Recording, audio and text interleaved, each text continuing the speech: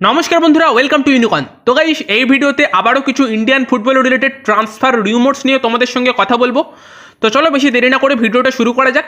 আর যারা আমাদের চ্যানেলে প্রথমবার এসেছো বা এখনো পর্যন্ত সাবস্ক্রাইব করোনি চ্যানেলটিকে, তারা অবশ্যই চ্যানেলটিকে সাবস্ক্রাইব করে নেবে, এটা একদম ফ্রি। আর সাবস্ক্রাইব করে দেবে আর ভিডিওটাকে অবশ্যই লাইক করে দেবে। তো গাইস ট্রান্সফার নিউজের ফার্স্টেই যাকে নিয়ে কথা বলতে হবে তিনি হচ্ছেন তিরি। তো তোমরা জানোই যে তিরির সঙ্গে কিন্তু কেরালা ব্লাস্টার্স এফসির যে ডিলটা হবার কথা ছিল সেটা ভেঙে গেছে। আর সেরকম কোনো পসিবিলিটি নেই যে তিরি কেরালাতে যাচ্ছে, মানে ধরতে পারো তিরির সাথে কেরালার সম্পর্ক শেষ। এবার ব্যাপার হচ্ছে তিরি এখন ফ্রি এজেন্ট। তো তিরি ফ্রি এজেন্ট যখন তাকে অন্যান্য আইএসএল ক্লাবগুলো নেবার জন্য ইন্টারেস্টেড হবে, এটা সাধারণ ব্যাপার। তোমাদের লাস্ট ভিডিওতেও বলেছিলাম যে তিরির যদি কোনো ক্লাবে না থাকে তো তাকে অন্যান্য আইএসএল ক্লাবগুলো নেবার জন্য ঝাঁপাবে এবং তিরি আইএসএলেই থাকবে। তো সেখানে কিন্তু তিনটে ক্লাবের নাম অলরেডি শোনা যাচ্ছে। তো প্রথমটা হচ্ছে মুম্বাই সিটি এফসি। তো মুম্বাই সিটি এফসি তিরির উপর ইন্টারেস্ট দেখিয়েছে এবং একটা ইনিশিয়াল স্টেজে দুটো মানে মুম্বাই সিটি এফসির সঙ্গে তিরির কথাবার্তা চলেছে। তবে মেইনলি যে দুটো দলের নাম সামনে আসছে তার মধ্যে একটা হচ্ছে অবভিয়াসলি এটিকে মোহনবাগান। তোমাদের আগেই বলেছিলাম যে ATKMBতে তিরির একটা আসার সম্ভাবনা থাকছে এবং আর একটা ক্লাব হচ্ছে এফসি গোয়া। তো এই মুহূর্তে কিন্তু তিনটে ক্লাব তিরির ওপর ইন্টারেস্ট দেখিয়েছে বা কথাবার্তা বলাও শুরু করে দিয়েছে। আর এই তিনটে ক্লাবের মধ্যে বলতে গেলে এফসি গোয়া কিছুটা এগিয়ে আছে বলতে পারো, বাকি যে কোনো ক্লাবে যেতে পারে। তবে মেনলি এটিকে মোহনবাগান অথবা এফসি গোয়া এই দুটো ক্লাবের মধ্যে যে কোনো ক্লাবে তিরির যাবার চান্সটা এই মুহূর্তে বেশি। যদিও মুম্বাই সিটি এফসিও ভালো দল বানাচ্ছে এবং লোবেরা আছে, তো তারাও তাকে নিয়ে নিতে পারে। তো গাইস এই মুহূর্তে এই আপডেটটাই বেরিয়ে এসেছে যে এই তিনটে ক্লাব কিন্তু তিরির ওপর ইন্টারেস্ট দেখিয়েছে বা কথাবার্তা বলা শুরু করেছে।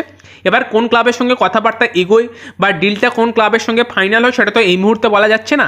তবে ভবিষ্যতে যখন আরও ফার্দার আপডেট পাবো তোমাদের অবশ্যই জানিয়ে দেবো। তো চ্যানেলটিকে অবশ্যই সাবস্ক্রাইব করে রাখবে।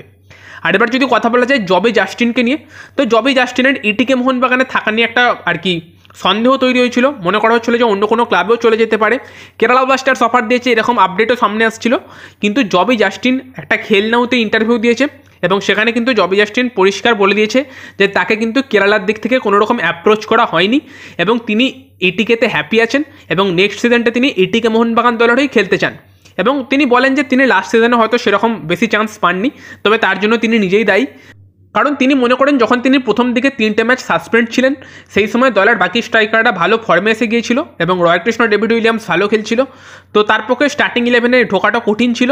তবে তারপরেও তিনি আর কি এটিকেতেই হ্যাপি আছেন এবং নেক্সট সিজন তিনি এটিকে মোহনবাগান দলের হয়েই খেলবেন। তো এটা জবি জাস্টিন নিজে কনফার্ম করে দিয়েছেন, মানে এই বিষয়ে আর কোনো সন্দেহ নেই। আর এবার যদি কথা বলা যায় ওমর আব্দুল রহমান, একজন ইউএইর ফুটবলার, তাকে নিয়ে একটু কনফিউশন তৈরি হয়েছে। অনেক জায়গায় রিউমার্স বেরিয়েছে যে সে নাকি ATKMBতে আসতে পারে। তো গাইস আমার মনে হয় এটা সম্পূর্ণ একটা ভুয়ো খবর।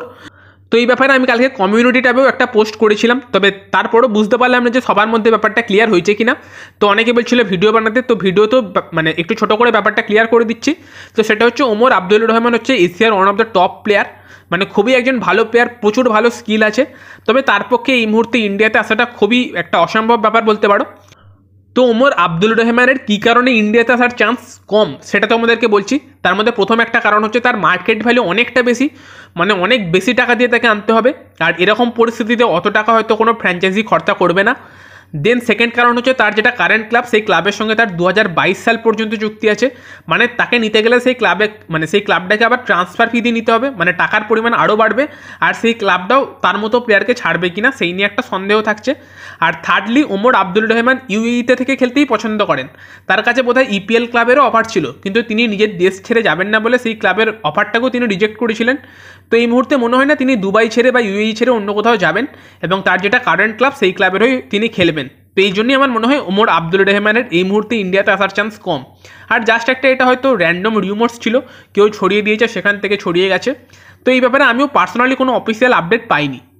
তো এই রিউমার্সটা নিয়ে তোমাদের মাথা খারাপ করার দরকার নেই। আর এটা হবার চান্স যদিও কম, তাও যদি পরবর্তীকালে কোনো আপডেট আমি পাই তো অবশ্যই তোমাদেরকে জানিয়ে দেবো। তো গাইস মেনলি এই কিছু ট্রান্সফার নিউজ তোমাদেরকে এই ভিডিওতে দেবার ছিল। তো যদি ভিডিওটা ভালো লেগে থাকে তো ভিডিওটাকে অবশ্যই লাইক করে দিও, শেয়ার করে দিও। আমাদের চ্যানেলে প্রথমবার হলে চ্যানেলটিকে সাবস্ক্রাইব করে নিও আর তার পাশের বেল আইকনটিকে অন করে দিও। তো চলো গাইস এই ভিডিওতে এই পর্যন্তই, বাই বাই।